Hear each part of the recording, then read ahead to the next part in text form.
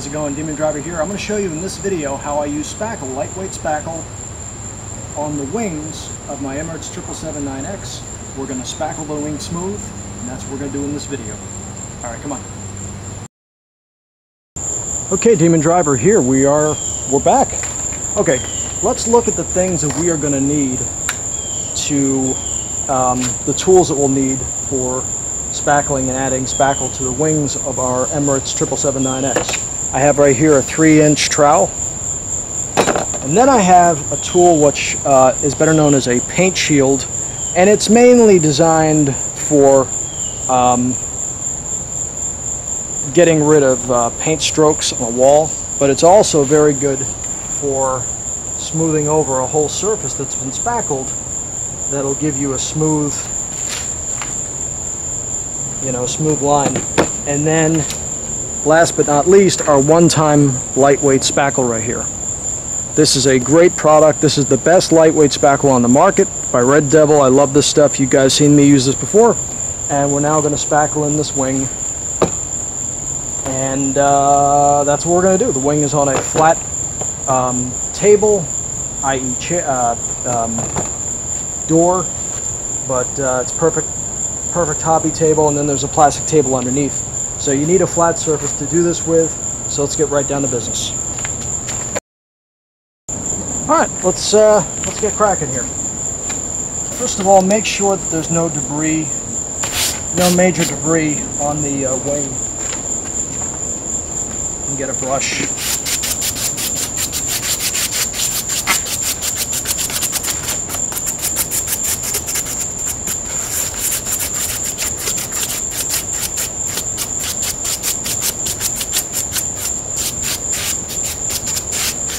Debris is bad because it'll foul up the works when you start adding the spackle. Okay, let's begin. First area I'm going to spackle in will be this area here from the number 2 engine inboard. So what I'll do is I'll get my spackle and I go ahead and just scoop on. Let's get the seam in here between the inner and outer wing piece portion when I hotwire both pieces. And I put some spackle into the seam, and I just gently press it in, like so. And the purpose of the spackle is that it will give me a very smooth surface once it's been sanded smooth. I'm going to have an incredibly smooth surface that then I can laminate with the 1/32 balsa, and I'll have a modified Clark Y from here out. And it'll be a wing airfoil and a smooth wing that's going to give me tremendous lift and still be super lightweight. So I just keep troweling in the spackle and just gently pressing it into onto the styrofoam surface, like so. Now you can go across if you want, go down the little ridges that the hot wiring made when we had the process of hot wiring. What it did was it made some lines. It's very hard to find, to do any hot wiring where a little bit of that happens, what I'm saying, or a little bit of that doesn't happen. It's very hard to prevent that. Okay, now that I've done that and I have the whole surface pretty much spackled, as you can see, let me get another light on the situation here. Starting to get a little dark. I've got the whole surface spackled. Okay. So now what I want to do is I want to come in, see how it's all these little ridges and little bits of spackle and stuff like that. Well, remember the tool I showed you, this paint shield, right? Paint shield. What I do is I come in with the paint shield, like so, and I start from the leading edge, and I just gently hold it, and I come across, and there we go. Now, yeah, you're going to have some little striations and little things. That's not that bad. Don't worry about that, because in the process of doing all this, when I spackle it, I'm gonna have to clean it up anyway when it dries. Spackle, there's gonna be, when I do this, there's always about 2 steps. There's always about 2 sessions of doing the spackling and then sanding, and then it's smooth enough where I can then laminate with the balsa. But I can tell you right now, this is the biggest wing I've ever done this process with, so this is massive.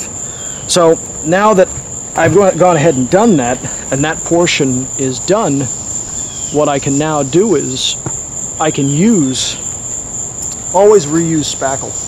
I mean, I got the excess off. Go ahead and dig this off the shield and plop it right down onto this outer surface like this, and we'll use it here. And then of course clean off the paint shield, because you want to always keep this clean. But this is a great tool for doing this with.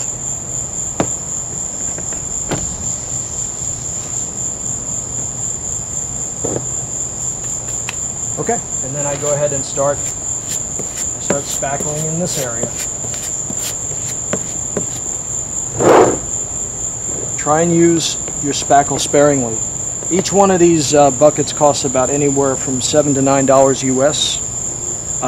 Don't ever spend more than $9 for one of these, okay? Unless you're in Canada or Mexico, or you're in a place where this stuff is really expensive. In Europe, the UK, Ireland, you have similar versions of this, different names, but similar type products. What I found is Hobbyco has a product like this. There's a couple of companies in the RC business that sell products like this, but they're a fortune. It's just spackle. All it is lightweight spackle, but they sell it at a fortune. You get a small tub for $7, $8. Go to Hobbytown USA, which is a good hobby company. I love Hobbytown. Go to Tower Hobby, go whatever, and look at how much the hobby spackle costs. It's a fortune. Buy one time. That's the key. I'm giving you a big bit of information right there. Use it to your advantage. Alright, so I just keep troweling in the spackle in the outer portion of the wing. Very gently, very easily, keep troweling it on. And I just keep doing that until I have the entire wing surface spackled. And then I come in with that shield again. Okay, I come in with the paint shield. Now that I have the spackle down on the outer portion, I come in with the paint shield.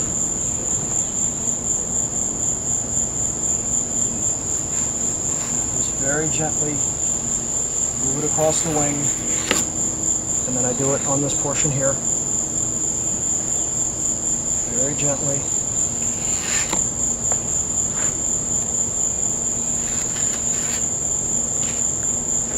Any area where I have a true gouge, I have to come in with the spackle again, and that's fine. That's not that much of a big deal. Perfect. Okay. And then what I do is I take the excess and I scoop it back into the spackle container to be used again. And that's it. Close up your container, because this stuff will dry out, and then you're in trouble. So I'll let that dry. That'll take about a good, because of the size of it, because it's so massive, that's going to take probably a good 24 hours to dry properly, because it's such a big surface area. I've come in, 10, 15 hours later where I think it's dry, and then I'll take a pad and I'll find it still wet in some areas. So that's how you spackle a wing smooth, my friends, with lightweight spackle. And then you come in with your, I'll probably put the Mod Podge across there, and then I'll add my 1/32 balsa laminate sheet to the surface of our 777 9X wing. Alright guys, this is DemonDriver. As always, thank you for watching. Bye-bye.